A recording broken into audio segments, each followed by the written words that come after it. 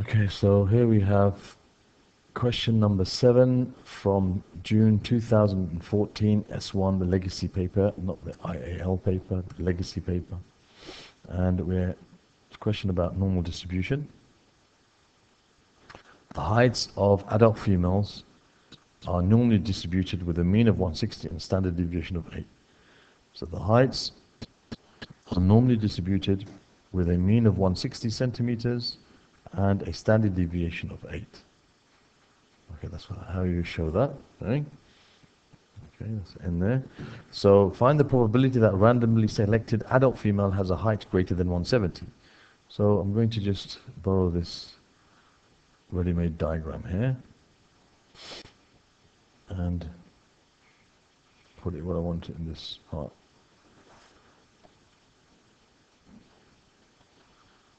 Let's put it here. Okay, so now,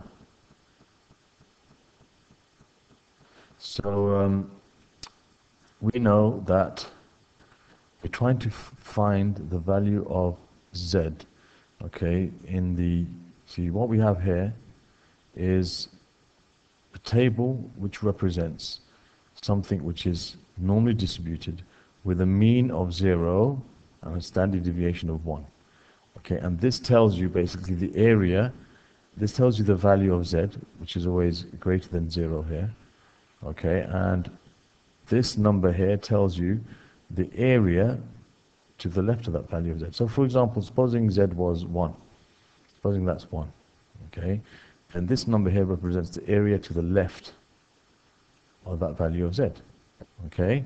So what we need to do is a couple of things. We need to take the value, well, we know that this is 160, the mean. The mean is a part in the middle, mean, okay, when it's normally distributed.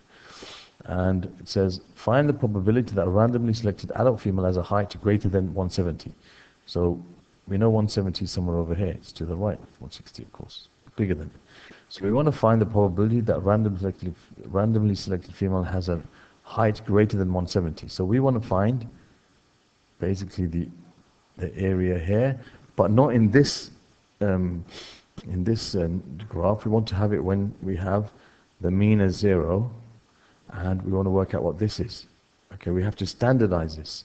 To standardize this, you use Z equals, that's the Z, that's the value you want to find here, equals the value we have minus the mean, okay, minus the mean, which is given the symbol mu, over the standard deviation, which is given the symbol sigma. Okay, so you got X, which is 170 minus 160 over 8. Okay, so it's 170 minus the mean over the standard deviation, which is 8.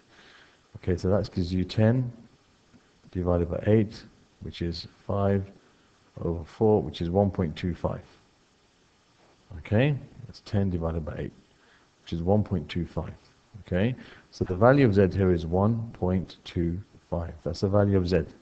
So we want to find the probability, basically, that the height was greater than 170.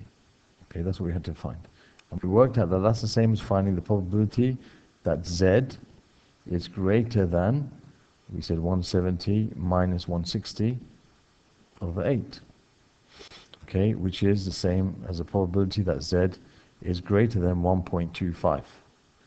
Okay, now, the problem with this is if I go to the Z value for 1.25, okay, 1.25, go down, then this value here is not the area to the right of that value of Z, it's the area to the left of the value of Z. Okay, so if I go to 1.25, the table will tell me the area to the left of 1.25. Okay, so what I want to do is I want to find the area to the right of it, which is the total area, the total probability is 1. So what I want to do is 1 minus the probability that Z is less than 1.25. Okay, which is 1 minus, and then we can take that value that we saw, 1.25. If we go down, 1.25, you can see it's 0.8944. 0.8944. Okay, so we have 0.8944. 0.8944. And you can then just write down what the value is, which is 1 minus that. Okay, 1 minus 0.8944. Let's make sure that's correct, yes. That gives you 0.1056. 0.1056. And there's part A answered.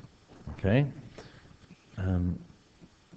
That's part A done. Now we're going to do part B in the next part of in the next video. Okay? And then we'll do the rest of the question there.